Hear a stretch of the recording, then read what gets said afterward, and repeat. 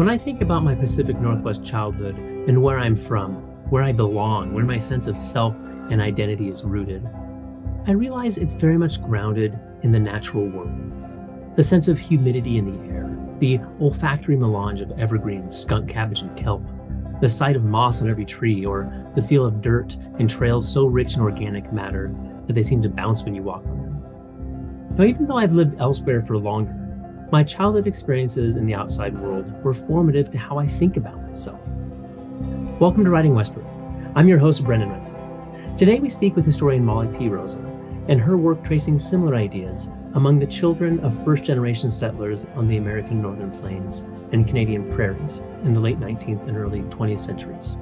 In her new book, Grasslands Creating Place on the U.S. Northern Plains and Canadian Prairies, published in 2021 by the University of Nebraska Press and University of Manitoba Press.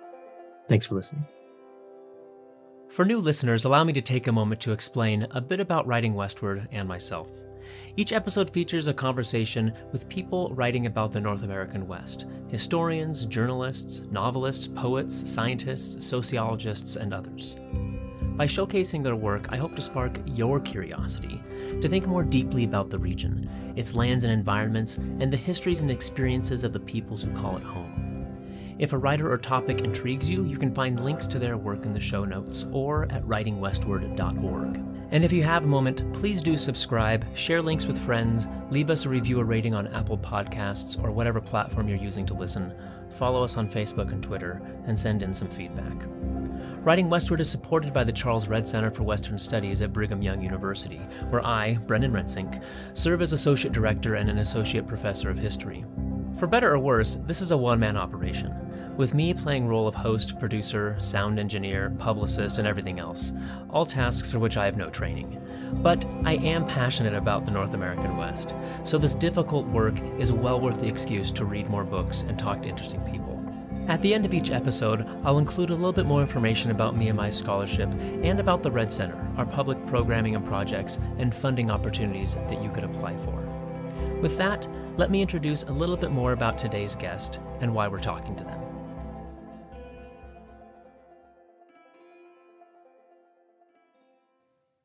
Molly P. Rozum is Associate Professor of History and the Ronald M. Nelson Distinguished Professor and Chair of Great Plains and South Dakota History at the University of South Dakota. She holds degrees in American Studies, Folklore, and History. She is the editor, co-editor, and author of multiple books and articles on Plains history. Her most recent book that we talk about today, Grasslands Creating Place on the U.S. Northern Plains and Canadian Prairies, was published in 2021 by the University of Nebraska Press and University of Manitoba Press. In this beautifully written book, Rozum uncovers the lives of children who were the first generation of their settler families to grow up on the plains and prairies. Through deeply intimate and individual narrative stories, she reveals how children's experiences with the land, its climate, plants, animals, and seasons, shaped their sense of self and belonging, and in time, influenced how they formed identities for their home region. Her work is meticulously researched, and although it does a lot of big picture regional thinking, it is consistently grounded in individual human stories. There's a great sense of humanity in her writing, and this is aided by evocative prose with a lyrical quality. Those with families from these grasslands will find tremendous value in Rozum's work, helping them think critically and creatively about their own intergenerational family traditions of place and identity. And for the rest of us, this book can help all of us carefully examine the place-based stories and traditions of our own families. We all come from somewhere, and the different ways in which we construct belonging and a sense of regional self and identity is a puzzle worth solving for all of us. Professor Molly Rozum, welcome to Writing Westward. Thanks so much for inviting me. I'm really excited to be here. I'm excited to bring the podcast back out to the plains. A lot of what we've covered has been more mountain west. And since I spent about a decade of my life on the plains, I feel some guilt about that. Okay. Yes, I'm happy. I'm happy to share what I've done in Grasslands Grown. Yeah, I'm also excited that we're going to get north of the border and kind of push our thinking about the West across these borders that we've imposed over the region. And we often forget the Canadian prairies are a thing. So, yeah, so we're going to cover a lot of, I think, productive ground today for kind of the regional parameters of what I want this podcast to be. So, Grasslands Grown, is a study of first-generation, non-Indigenous settler kids who grew up on the northern plains of the U.S., prairies of Canada, and then the formation of their regional identities and sense of belonging. So this isn't your first book on the Northern Plains, and you've even done some stuff with childhood and stuff. Can you tell us a little bit about the previous work you've done and how it led you to researching and writing Grasslands Grown? Sure, I can do that. And in some ways, Grasslands Grown, though, is a book I've been working on for a long time. And these other books that you're talking about, one is an edited collection, Small Town Boy, Small Town Girl, I think. And I did the introduction to those two autobiographies of people who grew up in South Dakota. And then I did a edited collection, Equality at the Ballot Box, with my co-editor, Lori Lallam from Minnesota State University, Mankato, on women's suffrage and looking at the various suffrage movements in honor of the 100th anniversary of the 19th Amendment.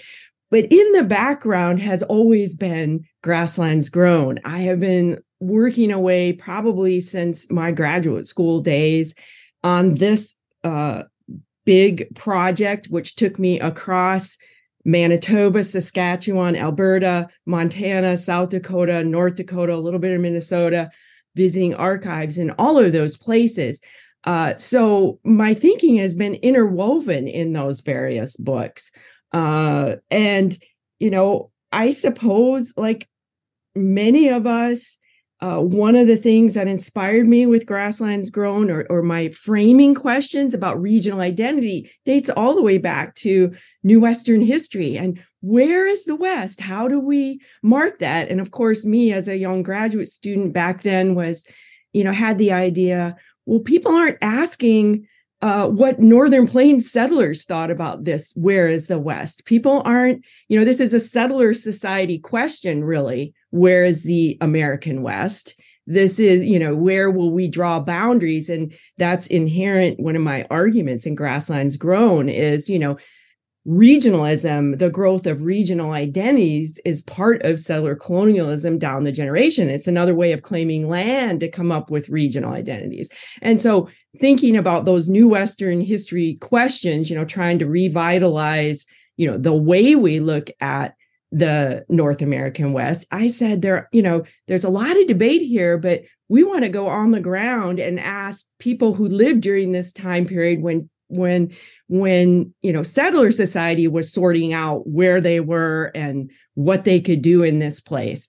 So some of the impulses of this book date back to that time. Of course, Indigenous peoples had different conceptions of region, and they knew what the grasslands were about. And that's sort of a subtext in the book. It's very much, as you noted, focused on, the first generation of children of settler society, either came there as children or were born there. Their ideas, although I try to kind of put them in contrast to what Indigenous people, reminding us that this is not an Indigenous way of knowing. At the same time, I argue this generation, the most thoughtful of them, and they are not all thoughtful, but the most thoughtful of them are influenced by Indigenous peoples and what they know about the landscape, because they figure out that they don't know what this landscape is about. And they do have an impulse. They want to figure out how to live in this place. And so it kind of opens their mind a bit. And like I said, I would have caveats on their thoughtfulness, but there is influence there. Mm-hmm. So in some ways, this book, it was percolating a long time, and it was percolating a long time in part to get around to the various archives.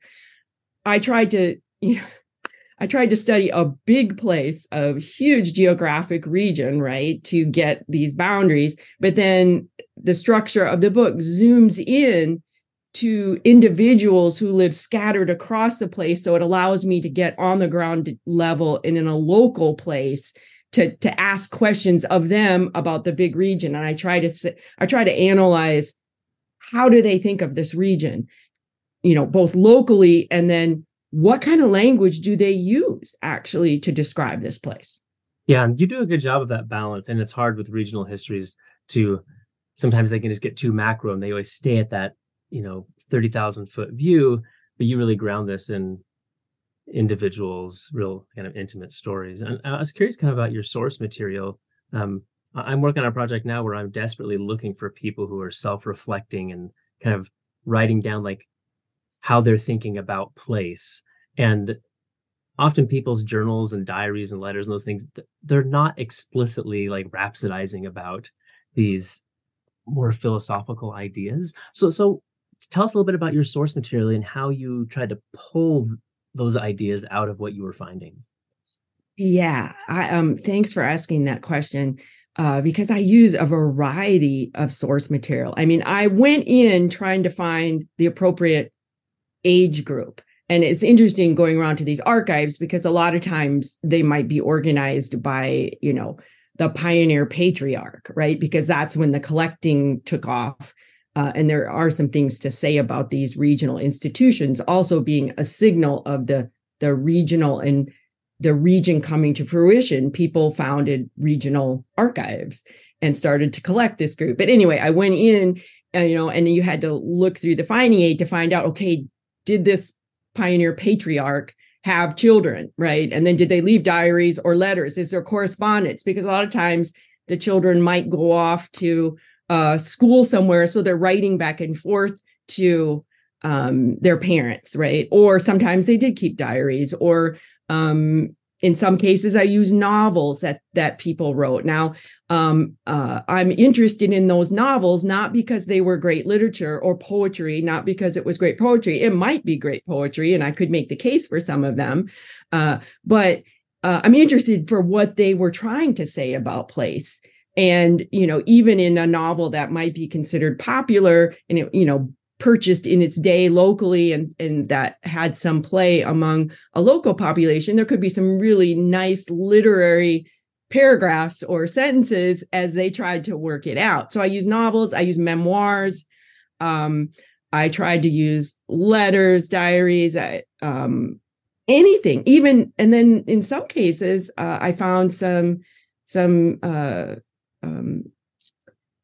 individuals who were professionals, and I actually looked at their professional writings to see, okay, he's a agronomist, but what in his material might he say in his preface or his conclusion or those moments? So I read a lot of technical things, sometimes with agriculture that I'm not even sure I understood, right? But they, how we include various parts of our works. And so I scanned those things. Another person that I studied, his family, George Will, he's prominent in the book.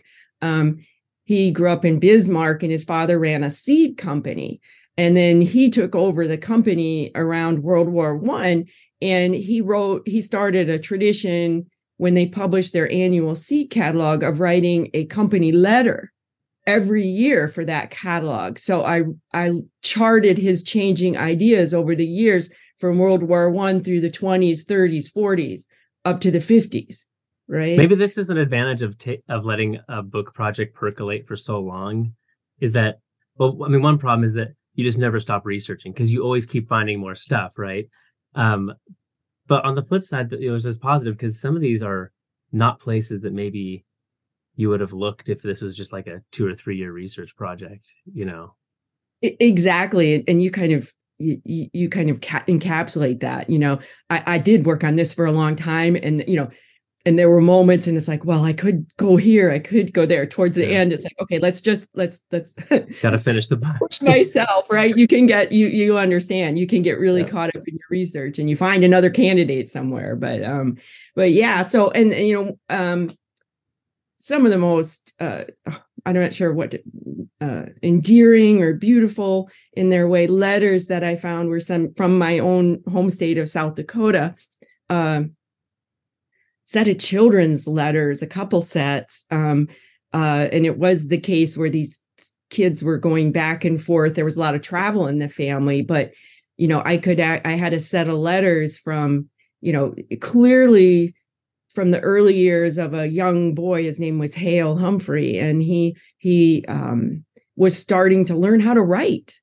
And a lot of his letters had drawings of animals, you know, farm animals and small, you know, small prairie animals. And he wrote about them. And that forms a core of one of my chapters on animals and how animals shape our sense of place. These people were in touch. Yes, it was part of the railroad era, and even part of the automobile comes into their sense of place. But a lot of their day-to-day travel was shaped by their viewing and experiencing the prairie through animals. But this set of letters, and then Hale Humphrey had siblings. And so they'd all tuck their letters into one envelope and send it to grandma or send it to their mom. And so I was able to see, okay, here's a 7-year-old, here's a 10-year-old, here's a 12-year-old writing about the same things. And, you know, and in those cases, I left the odd spellings even in the letters because this is about a childhood letter. Yeah. And, you know, they would talk about coyotes and, you know, out there, you know, taking their horses out and watching, you know, I was able to tease out things about, they would say their horses wouldn't eat grass there, they'd eat it here. And, you know, having to be out in the sub-zero weather, you know, taking their horses, you know, to water, or, you know, that pasture land was done, is another one that I remember, where it's like, you could tell from the experiences there that they were watching the land, right? You could tease this out of, so you could get at their sense of place, get at what they knew about the land. But these children's letters, you know, they're just charming, right? Yeah. And it's unusual to have letters from that young of children. And then that allowed me to think about some of the memoirs, right? Which we all know, when you're reminiscing, there, you know, the glow of memory and wanting to present things, and you've changed over your life. And so you remember some of the, you know, incidents more positively or traumatic things too. But we know what memory does to it. I was able to take some of those letters and then also look at how some of these events might show up in, you know, a memoir. And in some cases I did have a memoir and then a child's diary. And then there's differences. Yeah, differences. And then the person writing notes on their child's diary as they then wrote their memoir, right? So interwoven, right? Like, you know, I remember in one case, this one young girl in Alberta was talking about raising chickens, and all the chickens, she recorded it in her diary. Like, as you said, it was one of these diaries that's not always reflective, but then once in a while you get a little piece of reflection in there. But she was recording those and then written in later, I'm sure. And she said, well, wait, why isn't there a name for this one? Why I remember this, we used to name this chicken, you know, or, you know, there would be little commentary about what was in the diary versus what she remembered. So though I really prized some of those child written documents, which are hard to find. You know, I wish I had more, but I had some good ones. But it's fun. You could then think about them critically, as if you have the examples of memoirs or things they wrote about it later. Can you tell us about kind of the time frame of who these kids is? Because these are mostly either they came to the plains when they were very young and then had their kind of formative years on the plains, or they were born there, kind of the first generation born. Give us the sense of the time frame and like who their parents were, where they were coming from, why they were coming out to the region, and so forth. Okay, so it's a mix of settlers, but you have some coming from the Middle West, the more traditional Middle West of Indiana, Illinois, Iowa, even, and Vermont, even, you know, east too. You still have people coming from the east out west. They hear about homestead land and they're coming for homesteads, basically. And You around have what year is this big wave, oh, kind of early okay. waves of settlers? Okay, and this is okay. Yeah, step back here. It's the 1870s.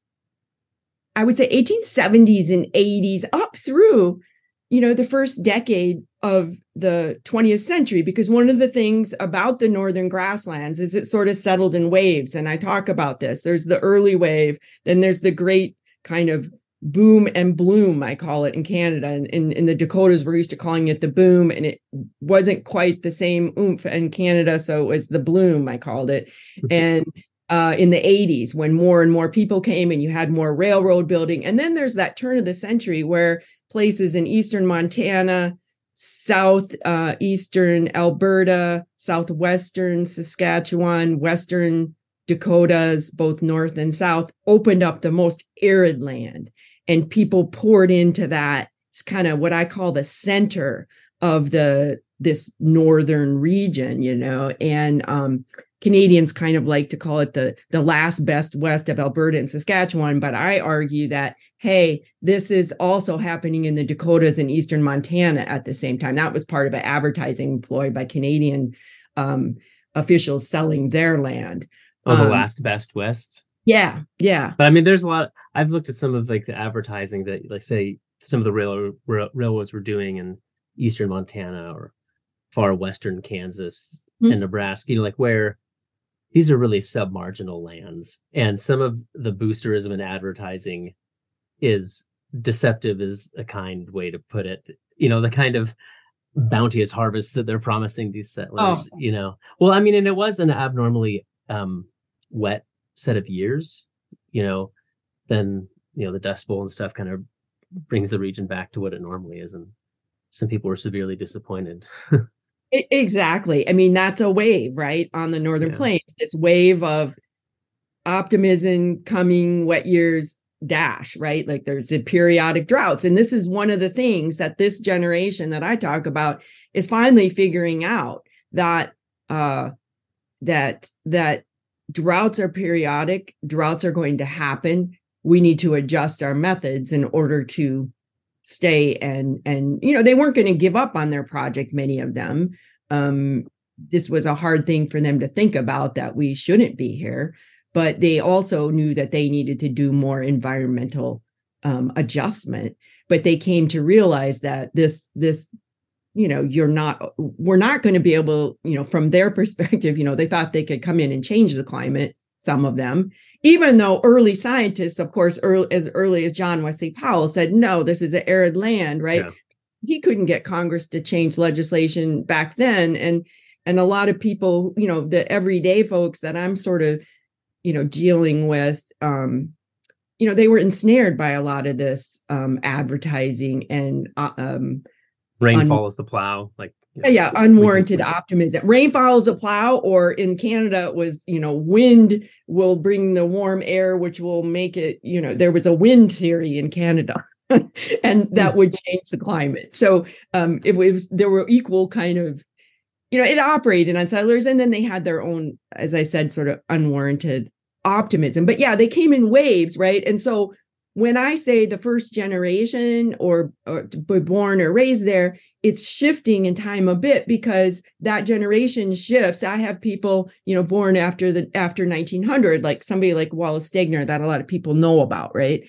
He's born in that time period, or Wilfred Eggleston, Nora Brown from Alberta, Eggleston from Alberta as well, because they came in that period, right? Later but I have other people that came, that were born in the 1860s and early 1870s or 1880s, right? So it's a rolling kind of generation. But that's what you had to do if you're taking Grasslands as your base, right? And key for me was that, and key for this generation, and why I think they're sort of important, is that they experience and are participants in the transformation of this from native grasslands into agricultural lands, where they're crop or pasture, right? But to go back to who's coming, you'd have people from the US and Canada moving west to Western places. You also there's a huge kind of transnational Icelandic community around North Dakota, Western Minnesota, the Grasslands part of Minnesota, Manitoba.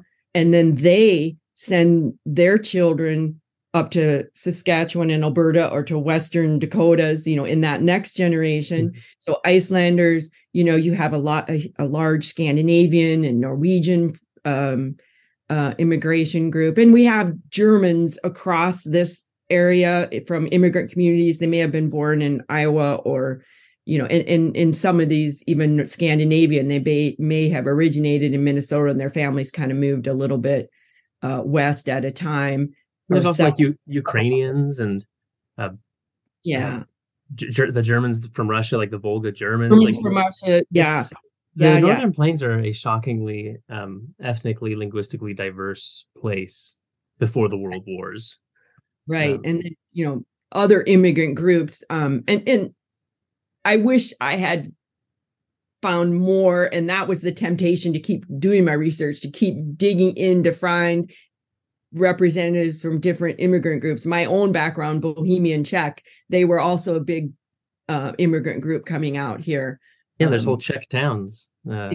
Exactly. Yeah, so with the language skills, there could be this book could have been a double volume, right? If you were able to like dig through, Czech newspaper, because there were lots of these newspapers and things written in those languages, and like who knows what they're talking about there. Right.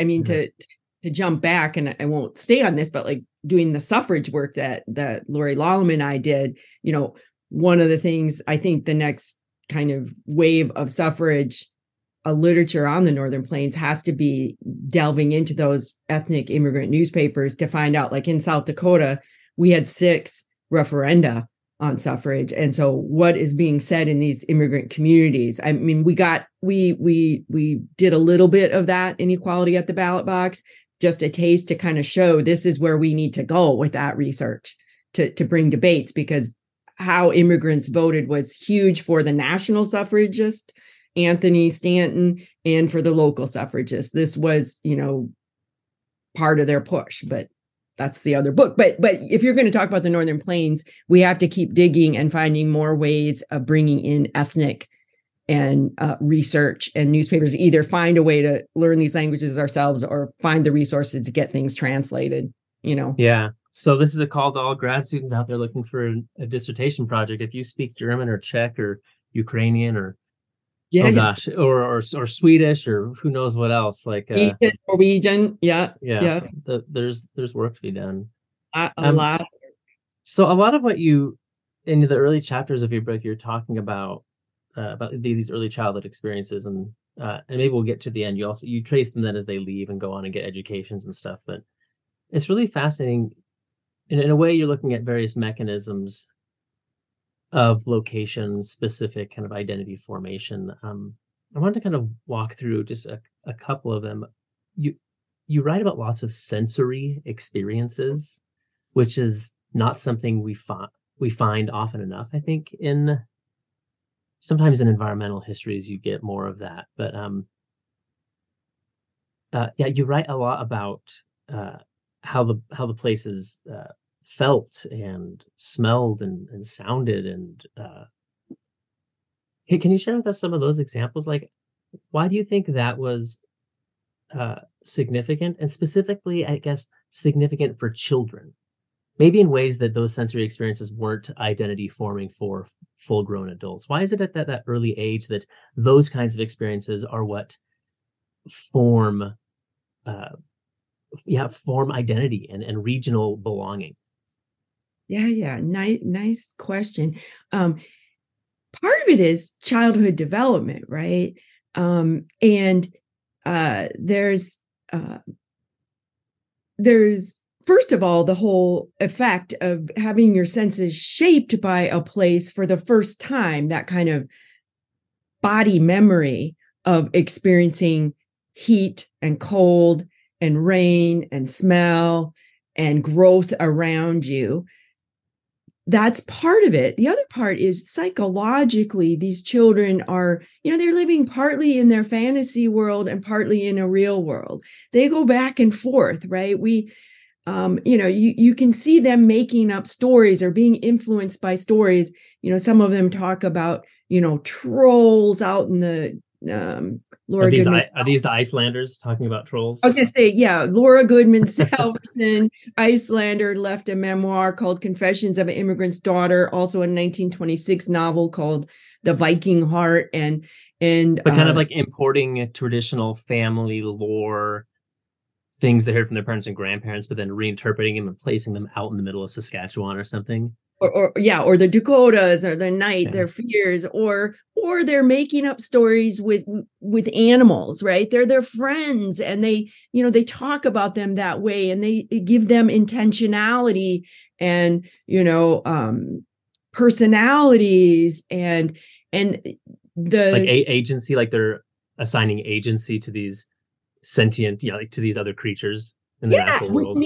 Which means they learn about the land from them. They interact with them, they watch them, they follow them, they play with them, and then the growth around them, they're amidst the flowers and the weeds and the grasses, and they learn about them, by smelling them, touching them, bringing them in, watching them bloom over the seasons. This is another point that, sense of place is about not just your visit out to the plains, but it's growing up with this land every day and being on it over the seasons, watching that growth.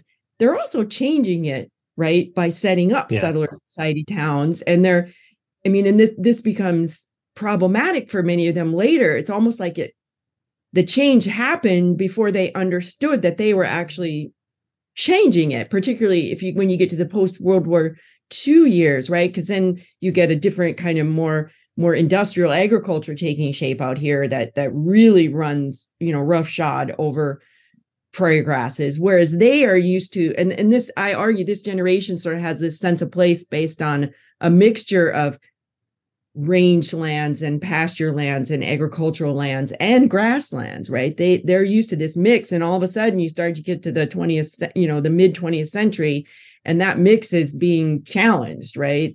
And some of them do. Some, like I said, the most thoughtful perhaps, or the most attached, they say we should preserve part of this, or their memoirs preserve part of this. But for children, I think they have this special openness in their minds, and yes, they're shaped by their family culture and the culture of homesteading and white settler, ideas, but they also make up their own. They have an openness or a way of interacting with their environment. I think that puts a special kind of stamp, and because it's their first, I say first feels, first smells, matters. Whereas, and then they also hear their parents saying, ooh, this isn't like, Eastern, Canada, or isn't like England. And you don't know what a beautiful flower is when they're looking at it. And they also have a huge curiosity because their parents can't tell them what this growth is. So they make new to them also. Yeah. Yeah. They make up their own. That also encourages them kind of a folklore of the prairie. They make up their own names for plants, and see different, animals or other,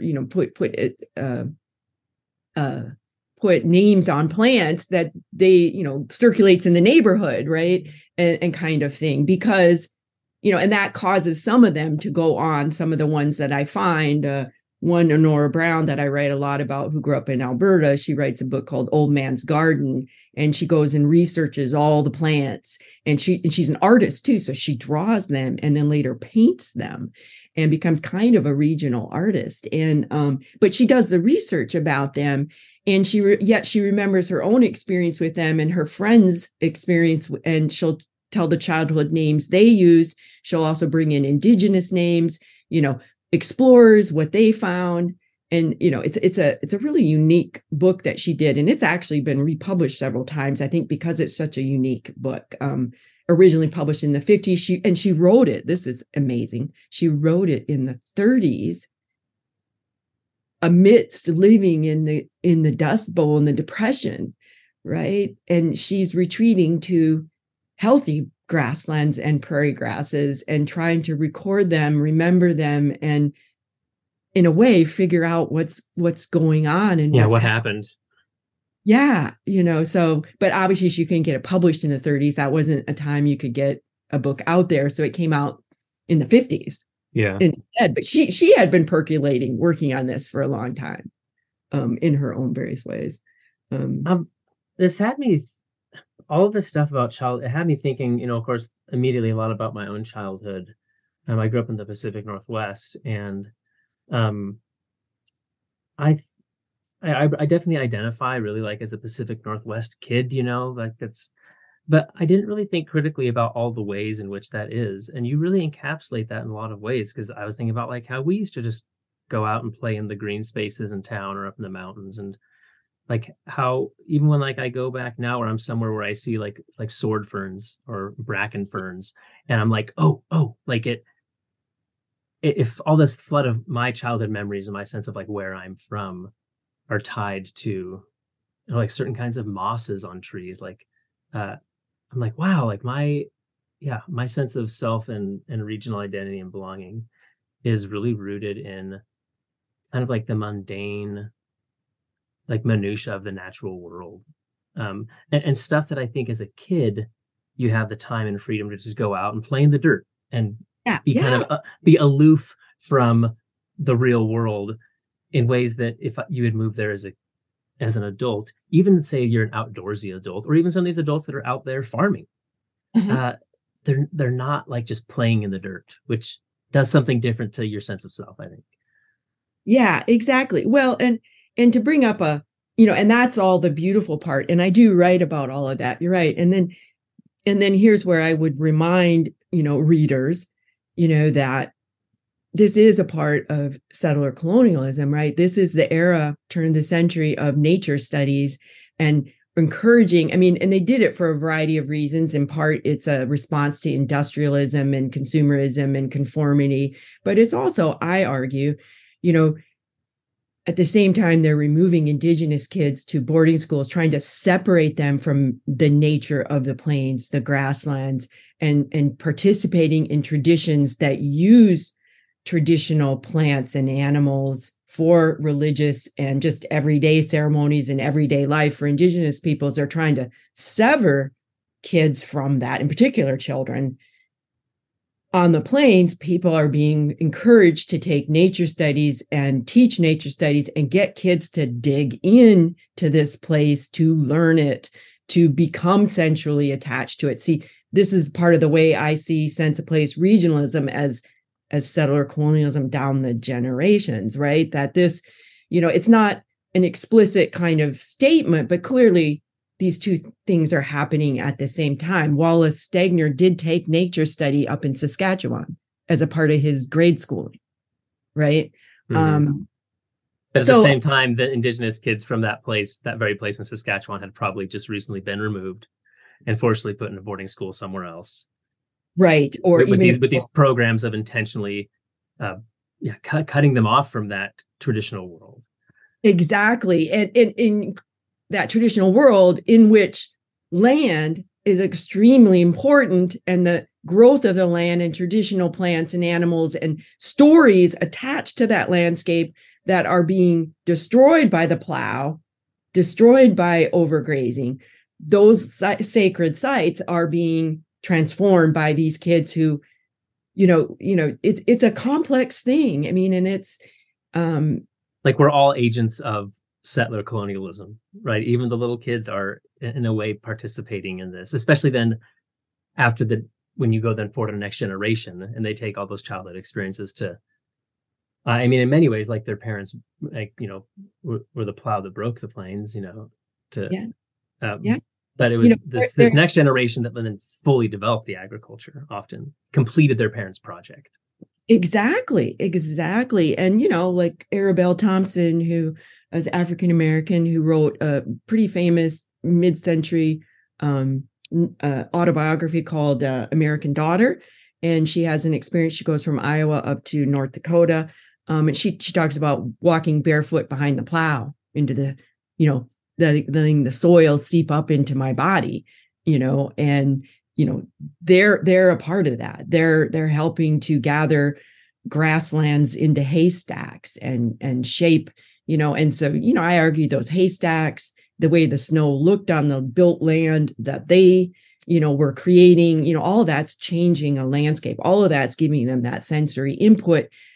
That so when even if as many of these people I studied did, another thing is many of them did leave, many stayed, but even I tended to study ones who left, but for them they maintained a lifelong association with the place, continue to write about it, continue to visit. Often in these families you would have them, they might have left, but they still got cousins or brothers or some part of the family still there. So they had this lifelong association and kind of renewed themselves regularly with it. But they tended to be the one that was the one who wrote the memoir or wrote about their family experience kind of thing. But let's talk about these, because then in the latter half of your book, you kind of follow chronologically and then start thinking about those who leave. What happens to some of these kids as they then go somewhere else outside of the region, especially for education, and then the early stages of their professional lives? How does adulthood, and for many of them, I guess, adulthood in the Great Depression and the Dust Bowl, which kind of adds another layer of maybe why they're thinking critically about the region. How do their early adulthood and education experiences start to mold or change or develop their thinking about where they came from, about the plains? Yeah. Okay. I can give you, a few examples. First of all, travel, either for education or for work. Many of them did the stints where they would work and then educate, then work some more, then educate. These some were, had access to go to the state university systems, or George Will went to Harvard, actually. Honora Brown went to the Toronto School of Art. In her case, she went in the 20s, and that's when she was formally trained in painting and started going back home in the summers to paint flowers and started, it gave her tools with which to interpret those childhood experiences and to create a product out of them. That's, I think, what spurred some of her research. How artists will research things they're trying to get at to paint more accurately. I mean, so she took her painting skills and did that. Somebody like George Will, his work at Harvard was transformational in so many ways. He went to Harvard, I think it was around 1902. He was born in mid-1880s. And he ended up taking an archaeology class, and he and his buddies, and I'm sure this whole experience deserves much more analysis. He conducts one of the first archaeological digs under some of the Harvard archaeologists of the time, back near Bismarck on Mandan Earth Lodge village sites. Prior to his experiences, even though his family had dealt in seeds and his father had exchanged some seeds with indigenous peoples, indigenous women who grew agriculture, or sometimes it was a kind of a fur trade couple that was still living, that eventually made their lives in the Bismarck area. He'd get seeds from them. George Will had a sense as a young man, and indigenous peoples worked for his father during the height of the season, but he still had this feeling of, natives are disappearing, natives are gone, right? He goes and he does this archaeology project, writes a big report that's published in I think 1906. And that's one of the documents I studied. He spends his whole life charting Mandan, Hidatsa, and Arikara Earth Lodge villages up and down the Missouri River where they were, down into South Dakota, all the way up, doing interviews with landowners, doing surveys of sites, at least where they are, not full archaeological digs. He spends his whole life doing that while running the seed business. He comes to learn a tremendous amount. He forges relationships with I think his name is James Holding Eagle, and his wife, his mother, Scattered Corn, who was the daughter of one of the last Mandan corn priests, and obtains original corn varieties, which he and his co-author, he published a book around World War I about Native women farmers. And they were shocked to find how many preserved seed varieties there were. And it's really interesting because you get these women held back their seeds. These women didn't let, different various assimilationist programs or farming techniques cause them to get rid of their seeds, right? And he did this whole study. He becomes this kind of advocate, and there's an appropriation going on here too, because he learns from these women. And you kind of wish, George, why don't you set these women up in their own businesses and help them prosper, right?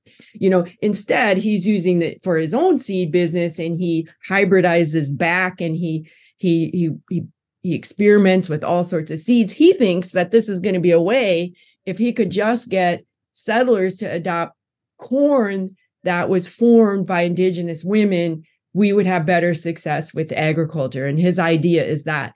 But he comes over the course of his life, and he participates with ceremonies and things, but he comes over the course of his life to have an understanding. And towards the end, like the 50s, he dies in 56, I think, and he starts to say, why did we do all this? Why couldn't they just keep their own traditions? There's an understanding, there's a growth that I appreciate. There's also appropriation. There's, as I said, at one point I thought to myself, George, why didn't you go into business with these women and give them their own agency here? Their own, let them prosper from what you're doing. Not that he ever, I actually don't know how well his seed business did, but it was in business for years, though, multi-generational business. But he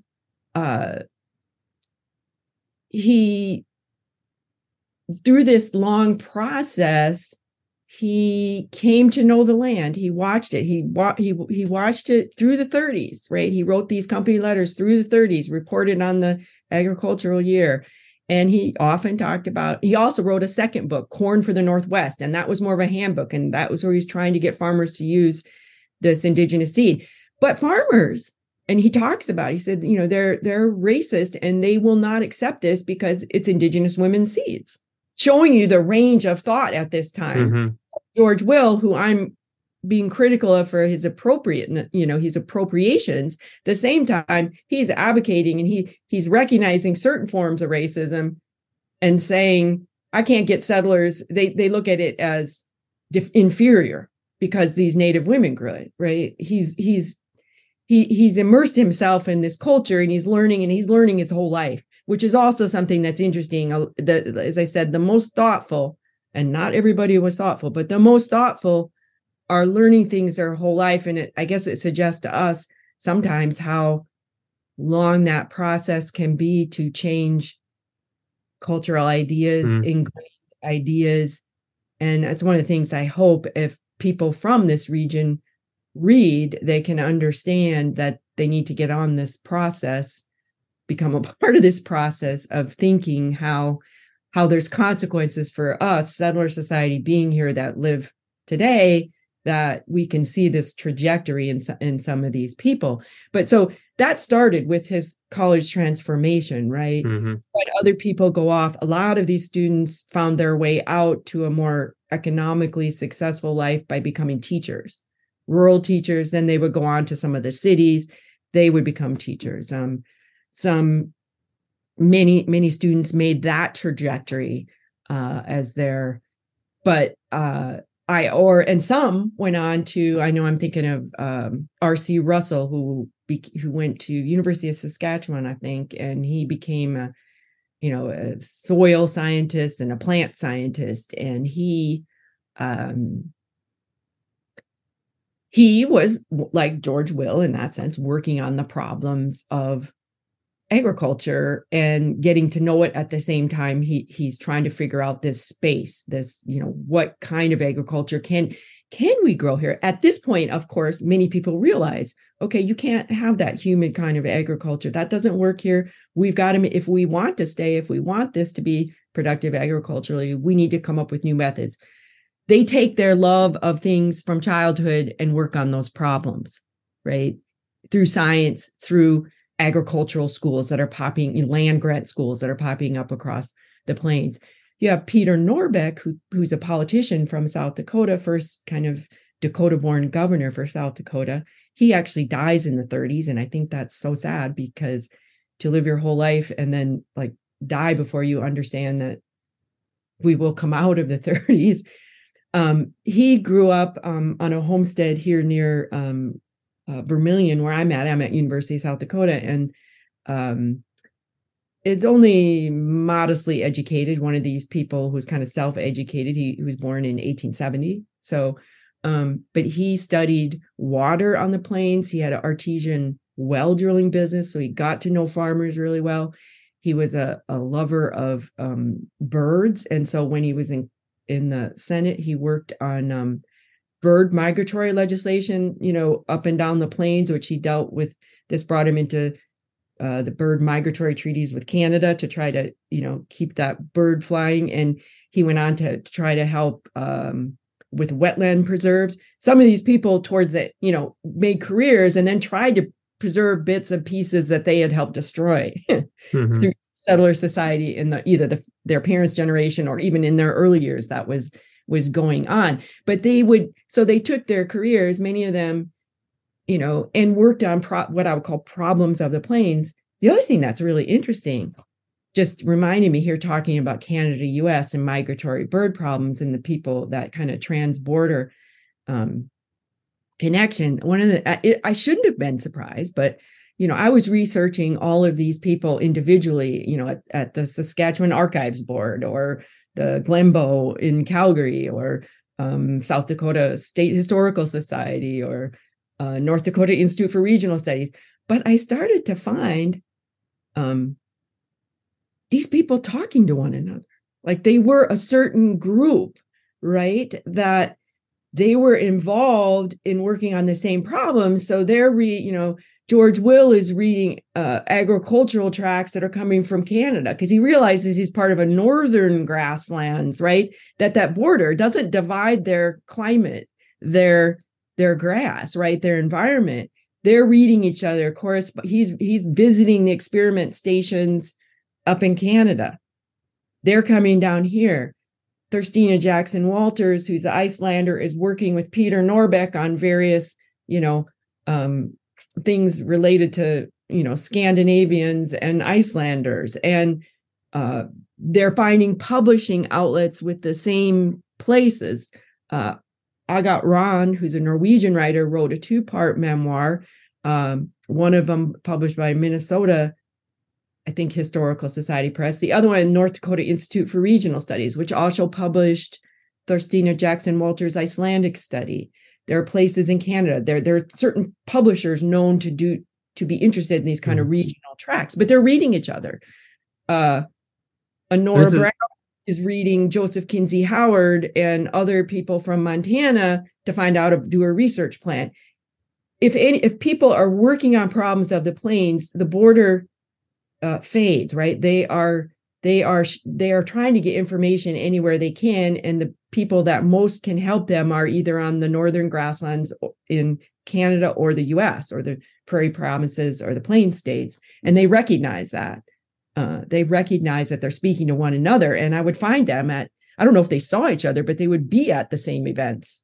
And this is kind of one of the last topics I wanted to eventually get to before we run out of time, but yeah, it's a transnational ecosystem that the border bisects. But you do talk, though, about how in these later years during the Great Depression and, kind of towards the end of it, this sense of transnational, regional, just grasslands identity does start to change. And there does start to be some national flavors about how they're, the plain states, the prairie provinces.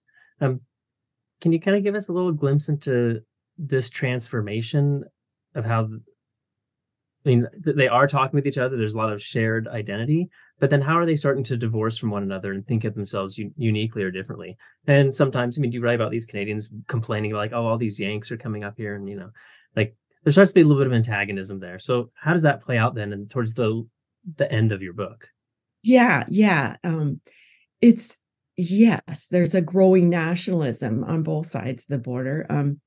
And maybe perhaps more so in Canada, which in the 1920s, nationalist, a kind of, Canadian writers group, you start to get the group of 7 painters, nature painters, and Nora Brown was taught by some of them. So you get to wanting to highlight Canadian culture. That's one factor. When they all came out there, I mean, this was also a surprise, and I think would be a surprise to people in the US in particular. It's not a surprise that we called the Prairie provinces the Northwest, if you study Canadian history at all. But it's a surprise to find out that for many, many years, many of the people who came to the Dakotas and Montana thought they were coming to the Northwest, the new Northwest.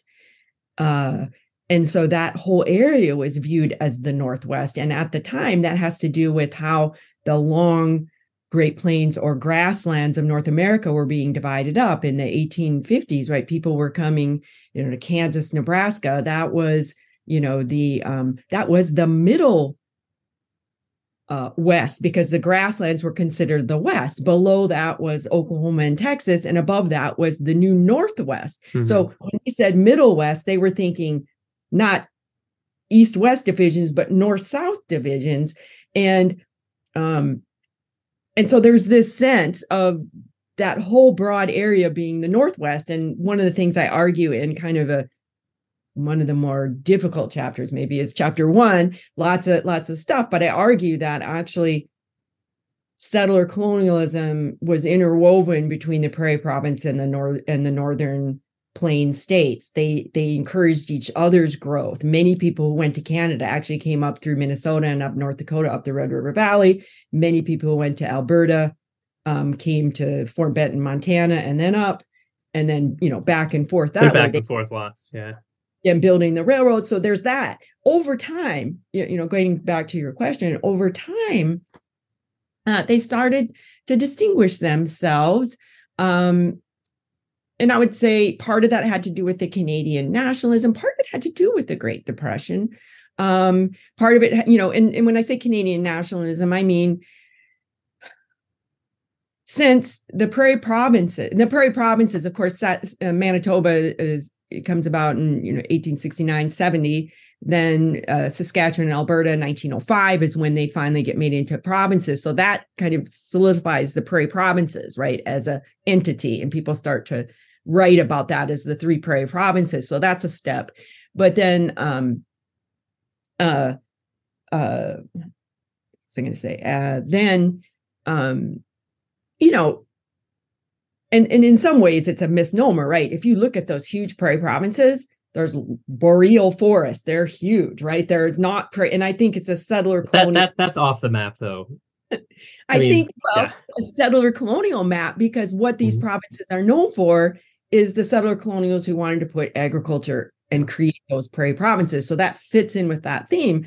But if you think about the provinces, the grasslands are the southern part of the provinces, right?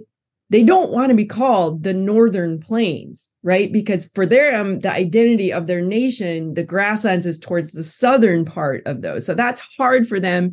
And Canada has already developing, I mean, I'm being a little bit generalistic here, but, an attitude of, we're constantly being absorbed by U.S. commercial culture. That's why you get the rise of artists and writers groups trying to push Canadian themes, right, in the 20s and 30s. And so there's a little bit of, that sort of a tone to it. So they don't want to be absorbed, into U.S. culture. So it doesn't make sense for them to be allowed themselves to be put under the label of Northern Great Plains.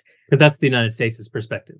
Yes. For them, it's the Southern Great Plains. Exactly. And for us, at the same time, because of plains development, we're developing a lexicon where we have Northern Great Plains has its own kind of thing. And then there's the Great Plains, and then there's Southern Plains, right? Central Plains to a lesser extent. Sometimes people include Central Plains with Northern Plains. But so that whole lexicon doesn't quite work out that way. And then there are key texts, I think, that inch this along. There's a whole series of prairie history books centered on the plains in the 30s that put that name out there, prairies, and repeats it and makes it part of the national language that people use.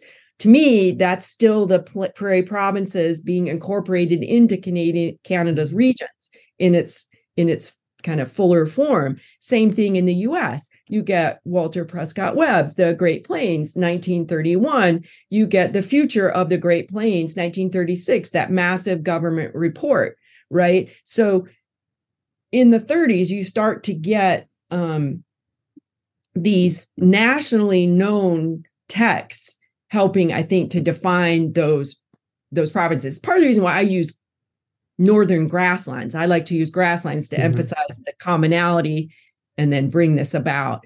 And I think over the 20th century, of course, Canada has more and more increased autonomy from Britain, and they're nationalizing. There's periods of this. So I think that's a part of it. I've always argued that in some ways, the Northern Plains states, our relationship to the United States from a certain perspective is very Canadian in the sense that we always feel absorbed by the rest of the country.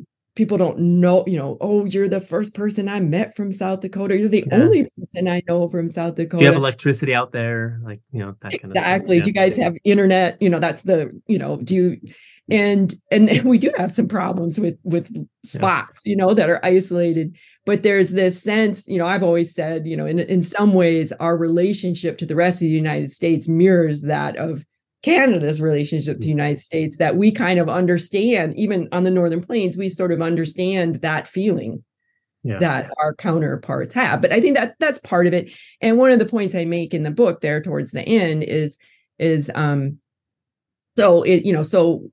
we shift from Northwest to prairie provinces of Canada, Northern Great Plains states of, and then also Middle West creeps in there. The more we get past the mid 20th century, and Middle West is percolating throughout the 20th century, but particularly in eastern areas of the Northern Grasslands that can be more readily absorbed into corn hog production, soybean regimes, the more Middle West starts to dominate thinkers of those areas. So that creeps in. People have kind of understood more about the line of aridity and where that is. And so that's the regional shifting that is going on. Yeah, I saw that when I taught in Nebraska, I would say, where are you from? And I was surprised how many said the Midwest. I was like, no, I think, and I should have done numbers when I taught in Lincoln versus Kearney. I wonder if, Kearney's a little farther west. If they said Great Plains more, maybe than Midwest. I don't remember. I should have kept track, but I have my South Dakota students. I give them a map at the beginning of class, and what region is South Dakota in? And like they all have them draw. Yeah, draw the lines and to check that, right? Just as an exercise to get them to think about that. But anyway, yeah. Well, we're out of time. Do you want to tell us anything about what you're working on next, or how you're keeping yourself busy? Yeah. In some ways, I'm still working with some research that I did, that I actually carved out of this book, as big as it is. But I'm looking now. This was much more of a personal take, right? Charting individuals and their thoughts, about the region and this development. I'm currently working on a project that looks more at formal regionalism, and I'm trying to make the argument that while in the rest of the country, that regionalist movement we associate with the 20s and 30s and early 40s is kind of waning, it's taking off on the Northern Plains. And they're participating in that, and in a transnational way. Once again, in a transnational Canadian-US way, which I don't know why it continues to surprise me, but they are still talking across the border in these kind of regionalist ways. So in a nutshell, that's a new venture that I have. But this has just been so delightful talking about the book with you. Somebody asked good questions and fun. Anyway, thanks so much. Well, I really appreciate you taking your time to do this. Congrats on the book. Thank you. And yeah, it was really lovely. And I hope people will, I hope they'll read it and then think critically kind of about their own childhood and sense of regional belonging. And yeah, I think there's a lot for us to gain from this. So thank you so much, Molly. I really enjoyed this. Thank you, Brendan. All right. Take care. Take care. Thank you so much for listening. I hope you'll subscribe and listen every month. Please leave us a review on whatever app or platform you're listening through, or follow us on Facebook at Writing Westward Podcast or on Twitter at Writing West, where you can get updates and leave comments. Writing Westward is a production of the Charles Redd Center for Western Studies at Brigham Young University. We're an interdisciplinary research center that supports academic research and the promotion of public understandings about the North American West. We host regular public lectures, which we live stream, have an annual funding cycle with award, grant, and fellowship categories that nearly anyone researching or working on the region from any disciplinary approach or towards any final product can apply. Learn more at reddcenter.byu.edu. That's REDD Center. Our theme music was provided by local Utah composer Micah Dahl Anderson. Find him at Micah Dahl Dahl Anderson with an O.com. I'll put a link in the episode description. My name is Brendan Rensink. I serve as the podcast host, producer, and just about everything else, so you can direct any praise or critique my way. I'm author and editor of a number of books on the West, borderlands, Native peoples, genocide studies, religion, and the environment. Recently, my book, Native But Foreign, Indigenous Immigrants and Refugees in the North American Borderlands, published by Texas A&M University Press in 2018, won the Best Historical Nonfiction Book Award from the Western Writers of America. In an anthology I co-edited with P. Jane Hafen entitled Essays on American Indian and Mormon History, published by the University of Utah Press in 2019, won the Metcalf Best Anthology Book Prize from the John Whitmer Historical Association. Here at the Redd Center, I'm also general editor and project manager of a great digital history, public history project named Intermountain Histories. It's a free mobile app and website, intermountainhistories.org, that curates student-researched and written microhistories of the region, complete with archival photos, bibliographies, and more. To contact me about the podcast, my own research, or anything else, head to bwrensink, that's RENSINK.org, or follow me on Twitter at Brendan W. Rensink. Until next month, be well, be curious, and be kind. Cheers.